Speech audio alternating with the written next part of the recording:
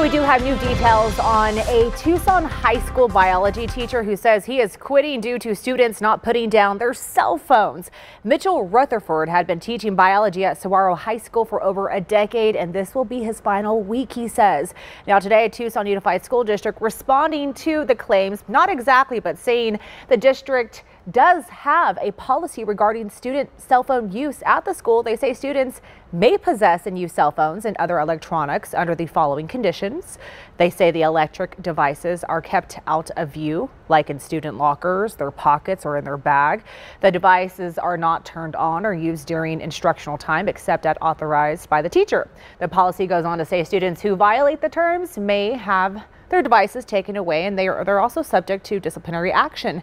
They did not comment on the teacher's decision to leave the district. To read the full TUSD statement or to watch the full report on Rutherford's decision to leave teaching, just go to our website. We have it posted, KVOA.com.